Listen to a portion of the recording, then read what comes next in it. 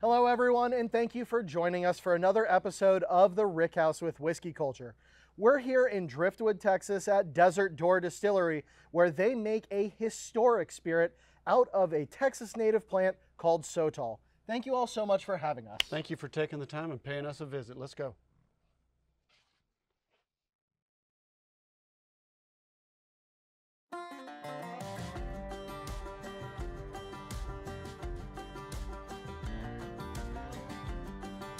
Whiskey is defined as a spirit made from malted grain, but we know it's so much more than that. Whiskey is passion, it's our history, and it's our community. Join us as we explore what it means to be a part of the whiskey culture.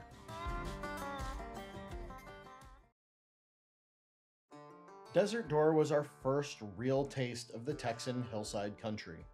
The drive was beautiful and the topography drastically shifted from the cityscape to the arid region where their ranch-inspired distillery can be found. And they are producing a unique and historic liquor called Sotol. What is Sotol? Why is it historic? Well, stay tuned and find out down here with us at the Rickhouse. So Desert Door was actually started as a class project amongst me and two other guys. We're actually all former military, and we met at the University of Texas, and Desert Door was literally our class project. When we first started setting out to establish Desert Door as a company, we decided that we wanted to make it, and so we bought sort of like smaller scale equipment to sort of develop the process, and then we ended up scaling up that from the smaller scale. And we started with a little 15-gallon still. We call it the Little Girl. We actually still use it to this day, but it's sort of a traditional like column still, and it was heated using direct heating elements. And so when we started trying to scale this up in our heads and like figuring out how this would all work, we sort of built a still that, you know, reflected that. So this is a 400-gallon still. It used actually direct heating on the bottom. We had an 880,000 BTU burner on the bottom. One of the things that we actually found though is like as we started to scale up is this approach was wrong. That the right approach on a larger scale is using steam jacketed. It allows for much more delicate sort of fermentation. The other thing is our mash has a lot of particulate in it that comes through from the processing and the squeezing of the plants. And we actually get a lot of sort of sand and dirt and stuff like that through it because it is a plant that just grows right in the ground. And so using direct heating like this put a lot of wear and tear on the system, and it didn't lead to sort of the highest quality of product. Using steam jacketed, we're able to actually heat our mash at a much more gentle sort of rate, and it allows for a sort of consistent experience through the entire distillation process. So we used this actually for about a couple months before we just realized it was wrong, and we replaced it with a 1,000-gallon still, and we actually have now a second 1,000-gallon still that we're adding that sort of mirrors that one exactly. You know, it's very exciting to us because we've fallen in love with this plant. We've fallen in love in what it represents in terms of like West Texas history, and not just West Texas history, but American history. And so what's so special about it is we can go out, we can take you out there, we can show you this history. We can actually allow you to like feel and touch sort of the way that the natives would have done it. And we can show it to you. You can also sort of experience it the way that they would have done it. And what's so exciting for us is, you know, we're still uncovering this history. We do a lot of research. We have an on-site, like, you know, on-staff historian who like pours into these things to try and uncover it. And then like what's so exciting about us is then the opportunity to sort of share it with the world, right? Yeah. And we do that through different stories that we tell. And that's sort of a, you know, big focus of us is like, that's really why we as a company exist, is like we want to share this story with the world. Well, that's incredible. Thank you so much for having us and Absolutely, sharing Greg. history with us. Thank you very much. While the Native American inventors of Sotol used the sun and the rain to produce their drinks, Desert Door uses a blend of traditional methods and technology to meet the demand of their rapidly increasing fan base. The Sotol fibers are cooked to release all that delicious glucose and nutrient-filled juices, and then squeezed dry so they can collect that juice to be fermented and distilled down. From there, some is sold as is. However, Some is destined for additional flavor development by barrel aging, something that we here at the Rickhouse love to see. So we are actually going to pick a single barrel. We're doing a charity pick here. Tell us a little bit about the charity. So our charity is called Wild Spirit, Wild Places. And it was directly attributable to the journey that we've gone on with the Sotol plant and how it connects us to the land. And so the intent of Wild Spirit, Wild Places is to protect and conserve the diminishing rangelands of West Texas. Well, let's pick a barrel. While Sotol and its unique brand of earthy sweetness can be enjoyed straight off the still, its unique flavor profile also lends itself to barrel aging quite well. Nice wood notes and caramel complement the naturally savory and lightly sweet flavors to create something truly impressive. Let's dive a little deeper into the Sotol pool. We are trying two completely different barrels here. Tell us a little bit about the first one that we're trying here. So, and then there were two. So this one is off of a medium toast. So it's no char, just a really nice slight toast. So and all those earthy vegetal components, which is the basis for both of these barrels, this one you're gonna get like really cool notes of like tropical fruits and maybe some cotton candy, but it's a very, very sweet. And like we were talking about earlier, had you not seen it thieved out of the barrel, you'd swear that there was something added to it. Yeah, I mean, it's just got this really delicious, viscous mouthfeel. It's just very full pour, but it's so good. I mean, it's got a ton of flavor to it, really, really developed flavors, things that you would expect to come from something way, way longer in the barrel. Right. But I mean, it's also subtle. Like there's a good backbone to it, but it's not too hot. It's got a great mouthfeel, but it's not too much. Like you feel like you want to go back for more. Like That's right. You haven't just had one and you're just saturated with it. You know, it's just a really beautiful balance of everything. Yeah, well, thank you very much. Salute. I mean, that's excellent. I mean, you were saying it's probably close to what, 115 right now? Yeah, we put it in the barrel at about 120. And typically what I've seen for our barrels over the course of the last 4 years of us barreling is they're about 114 and a half to 115.2 off of the still. So before we cut it down to 100 proof. I mean, this is so good. And it's so funny because there's so much whiskey character there, and it's not a whiskey, but there's so much of that developed vanilla spice from the barrel. That's right. Deep caramels. And like you said, there's almost a cotton candy fruity note to it that is just, I mean, it's excellent. It really is a very, very well-aged spirit. I mean, the clear Sotol is excellent. The unaged stuff is great, but I would say that the barrel aging, it's not that it makes it better, it just adds more character and more layers to it and makes it more complex, because the clear Sotol itself is really, really good. I mean, it's super easy to drink. There's a nice earthy sweetness to it. It's like tequila, but so much better. Well, it's got more depth. It takes you on a journey, right? Yeah. It starts one way, and then so we like to say that it starts out telling you that I'm a plant-based spirit. I'm a plant, but then it tells you where it's from on the finish. I actually had a chef from Dallas tell me, he said, "Brent, your spirit to me tastes like Big Bend after a rain shower." I thought that was probably about the kindest thing anybody could ever say to me, but it just takes you on a journey. And very similar in depth to mezcal or like gin. Yeah. But those can be very polarizing, right? And so this is just a much more softer, much more approachable spirit than those two. And so it's more like a gateway drug, if you will. I can see that. And so let's go ahead and try. So this one that we tried first was a charred barrel, right? It was. And then we're moving on to The toasted barrel. the toasted barrel. And these were the two barrels that we selected. We kind of wanted to go between one char and one toasted. And Both medium. yeah, and they're both very, very, I mean, they're just beautiful in different ways. Right. Cheers.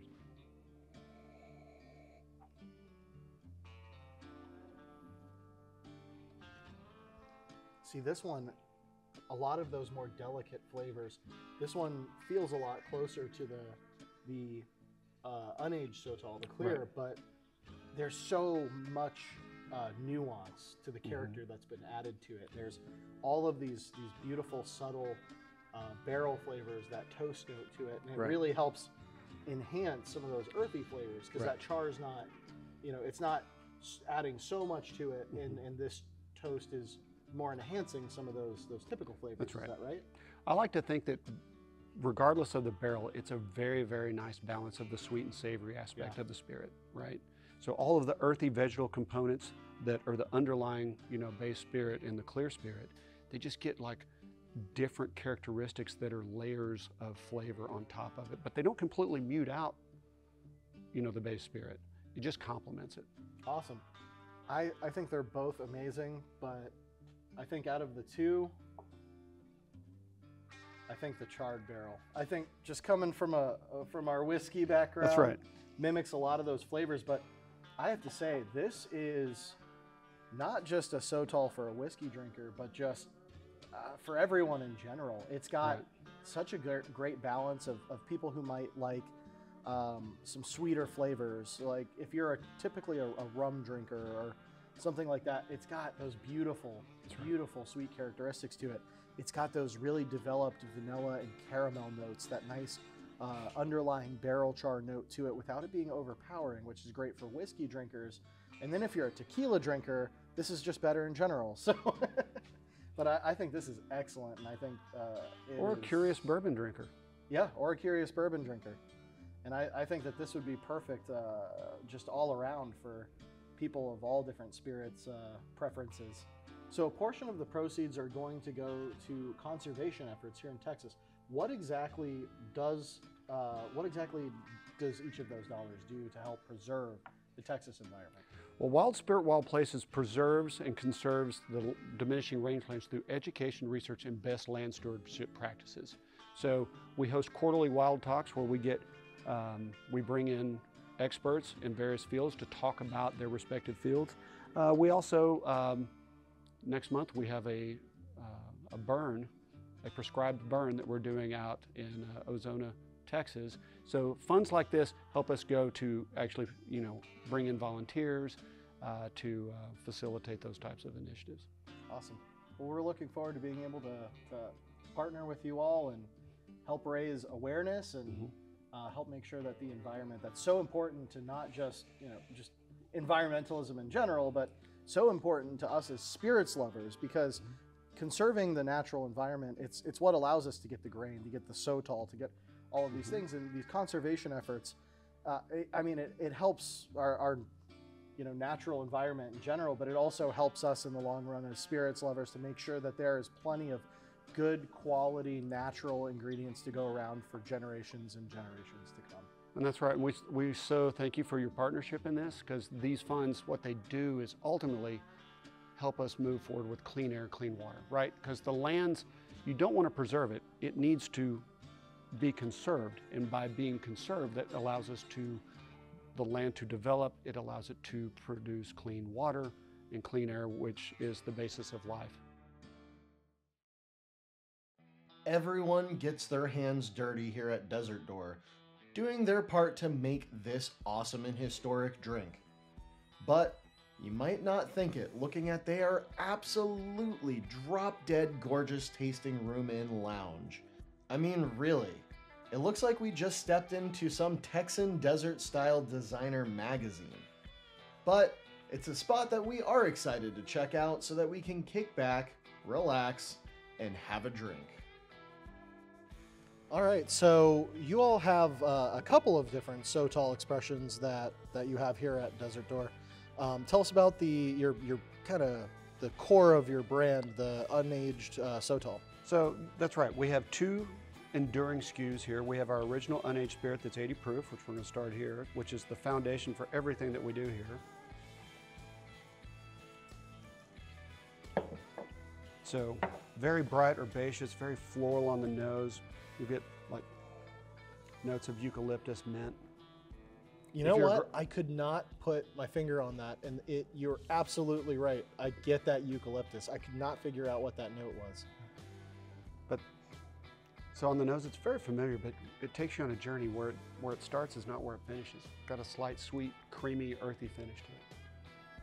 Yeah, yeah, it's very light on the front, and then it comes, it kind of crescendos into this really nice, sweet, earthy mix, and then it kind of subtly fades back out into that really subtle, nice floral, fruity flavor.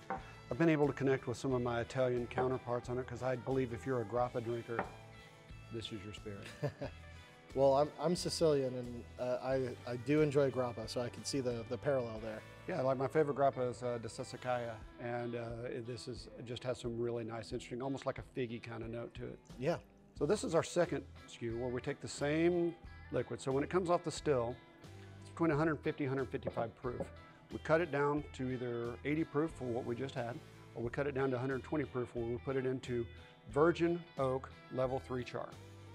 And so on top of those earthy vegetal components, now you get the nice layers of like coffee, caramel, vanilla, a little bit of cinnamon or allspice on the finish.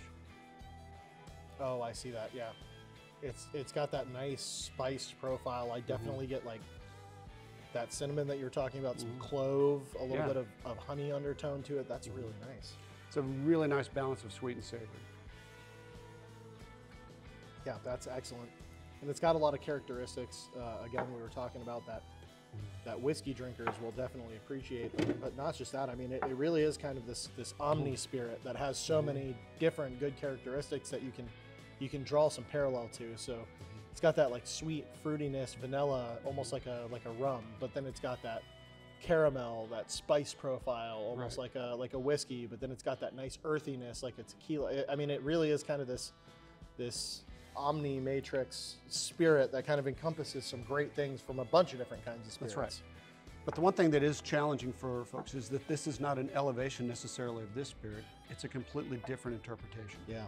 So, you know, this isn't going to up your margarita game, but it will definitely up your old fashioned. And so lastly, we tend to be driven by curiosity here. You know, that's how we started making spirit out of a plant that nobody's ever heard of to begin with. And what we've started to figure out is develop these interesting partnerships through just morbid curiosity, right? And so last year we launched what we would call the Explorer series, where we would do a one-off, where we would take our finished product, our aged product, and then take it and double barrel it. And so this particular expression, we partnered with one of the finest bourbon distilleries in the country, the first bourbon distiller in Texas, with Garrison Brothers, and we call it the Driftwood Cowboy. So we took our aged product and then we finished it in Garrison Brothers Cowboy Bourbon barrels. And awesome. It's absolutely fantastic. Cheers. You can definitely get that bourbon character and that That's bourbon right. influence off the nose immediately, but it's not necessarily, it's difficult to explain unless you actually get a couple bottles and try this. It's not necessarily that one of these has a better nose to it or a better profile. They're just different, and the character is different, but they're all excellent. And it's not necessarily an elevation like you were saying. It really is just a different set of characteristics to it. And we could have 3 different people there, and they will like each one of these differently. Yeah, that's excellent. I mean, you can definitely tell that bourbon character on it. It's got a lot more of that oak profile, a lot more of that traditional butterscotchy sweetness that you get from the corn aging. Yeah, you definitely got the caramel in there for sure. Yeah, and it's really nice. And one of the things that's really cool is you get a lot of that bourbon character up front, and it almost transitions from that bourbon character up front back into this, spiced, vanilla, fruity characteristic, and then almost back right at the end to that unaged, base level Sotol. And it's interesting that you go through this, and it is almost like a journey, like you were talking about. The journey of Sotol as one of the earliest drank spirits, and the journey of Desert Door bringing that in. It's almost a reflection of that here in these spirits, which is really cool. Well, thank you very much. So appreciate that. And that's what I explain to people. It's like on the nose, you're like, it's familiar, right? You've been here. Is this cognac or is this bourbon? But it's not until the finish where it drops you off and you're like, no, that's not corn or grape. Thank you for joining us for this episode of The Rickhouse. How can our viewers follow you all on social media? You can follow us at desertdoor.com as our website, or hashtag @desertdoor. Also Desert Door on Facebook. Awesome, and thank you for taking us through the distillery and showing us how important Sotol is, not just to spirits ongoing, but the history of Texas and the history of the Americas as a whole. Well, we appreciate you guys coming out and helping us share this story with all of your viewers out there. Sounds good. All right. Let's go.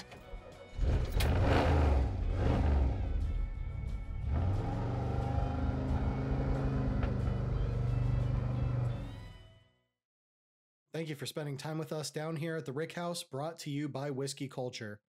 This show wouldn't be possible without your dedication to the whiskey community and continued support.